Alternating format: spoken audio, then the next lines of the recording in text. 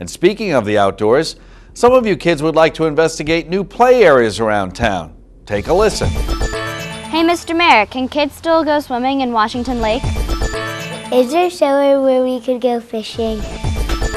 Mr. Mayor, where is the dog park? Well, if you kids are looking for fun places to go and things to do, then I've got great news for you. Annie, let's start with your question. Yes, Washington Lake is still a great place for kids to swim.